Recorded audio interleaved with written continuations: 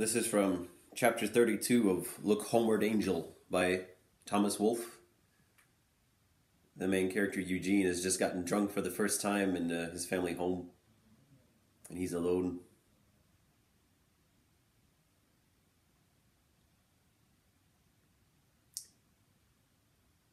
This is the house in which I have been in exile. There is a stranger in the house, and there's a stranger in me. O house of Admetus, in whom, although I was a god, I have endured so many things. Now, house, I am not afraid. No ghost need fear come by me. If there's a door in silence, let it open.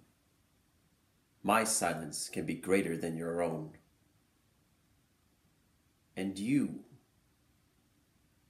who are within me and who I am, come forth beyond this quiet shell of flesh that makes no posture to deny you.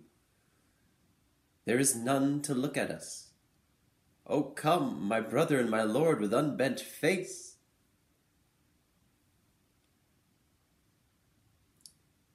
If I had 40,000 years, I should give all but the 90 last to silence. I should grow to the earth like a hill or a rock. Unweave the fabric of nights and days. Unwind my life back to my birth. Subtract me into nakedness again and build me back with all the sums I have not counted. Or let me look upon the living face of darkness.